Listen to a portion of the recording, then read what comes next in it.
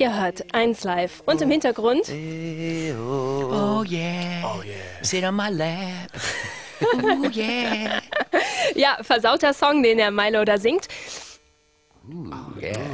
65 Millionen Platten weltweit verkauft. Letzte Tour American Idiot 2004-2005. Es war die dritterfolgreichste Rocktour dieses Jahrzehnt und jetzt melden sie sich mit neuem Album zurück, sind bei mir im Studio. Herzlich willkommen, Green Day. Hey. Billy Joe Armstrong ist hier, Mike Dirnt, Trey Cool. Ihr applaudiert euch selbst, das finde ich total gut. Ihr wart lange weg, wo habt ihr gesteckt?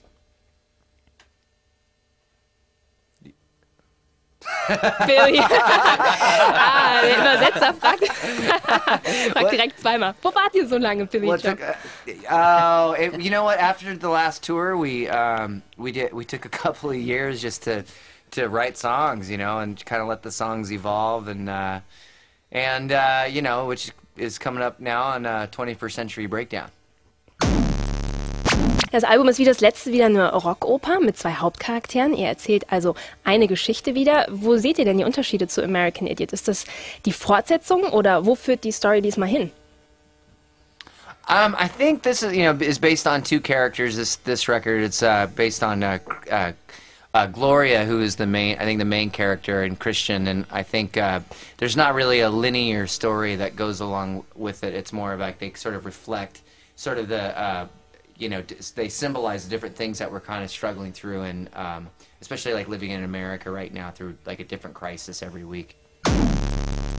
Ja, und es ist Licht am Ende des Tunnels diesmal, ne? Also es endet nicht düster, quasi die Geschichte eures Albums. Yes, there is a very shiny, big, bright light at the end of a very long and dark tunnel. I like to think there's some hope. Ihr erhebt eure Stimme in euren Songs. Wenn ihr Politiker wärt, was würdet ihr zuerst tun, Mike? Oh, I would never... My career. Yeah, my career. I would never want to be a politician. I mean, I kind of like to think of ourselves as like a good comedian that, you know, we always have some kind of comment or commentary, and it could be funny and it could be really serious at the same time. Wir hören jetzt eure Single, die neue, Know Your Enemy. Wer ist denn eigentlich der Feind, den man kennen sollte? Also Know Your Enemy. I think the enemy could be your own complacency, you know, and being satisfied with the way things are, and yet still frustrated. Or it could be anything from prescription drugs to the people in power in your government. Okay, also auch eine Art Aufstand im Geiste und er kann durchaus auch Spaß machen. Hier sind die Jungs von Green Day, Know Your Enemy, yes. Und ihr bleibt noch ein bisschen bei mir. Rock your body. Rock your body. Hey, do you want to switch seats and then put this in front of you? I'm okay, just keep it. We'll just both. Do the Belgian dip. Stereo. Away, away. Away, away. It's a cool graphic. Gute Stimmung hier bei uns im Studio. Bei mir sind Green Day. Das war Know Your Enemy, die erste Single aus dem neuen Album 21st Century Breakdown. Dafür habt ihr euch ein paar Jahre Zeit gelassen. Trotzdem seid ihr zwischendurch aufgetreten als Foxborough Hot Tubs. Wie wichtig sind denn eure Nebenprojekte euch? Existieren die jetzt überhaupt noch parallel? Well, the Foxborough Hot Tubs, you know, that was just a great time. We just drank a lot of alcohol and wrote about 10 songs in one night, and then we decided to do a tour and dress up in fur coats and act like total morons. It was great. Trey Cool nickt einfach nur. Mike, du hast ein Café nahe Berkeley, das ist eins deiner Nebenprojekte. Es gibt da ein Steak, das heißt Kerplunk Steak. Was ist das? I believe... Habt ihr das schon mal probiert? Yeah. It's a Schniedelwurz. Wie Schniedelwurz-Steak, was ist das denn? The ironic thing is, if you eat a kerplunk steak, it's bound to make you dookie. Yeah, you know, I don't even actually know what that is on the menu, but I do know that we're open really late, and so you can go in and get coffee at midnight or 1 o'clock in the morning and beer, and there's really nothing else like that in our neighborhood.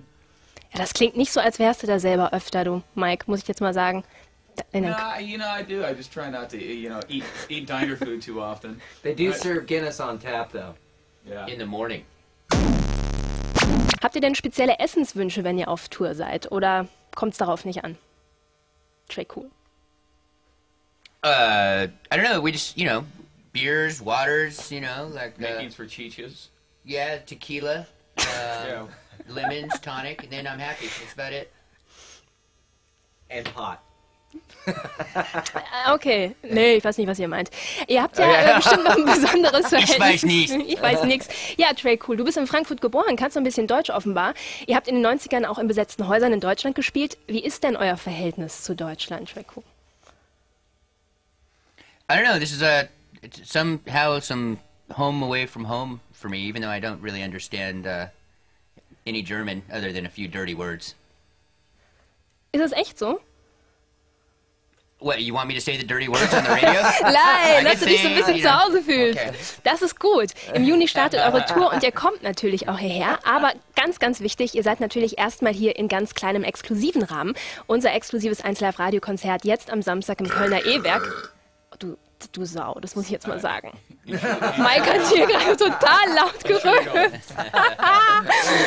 So, das toppen wir jetzt einfach mal. Kommt viel vom neuen Album jetzt am Samstag?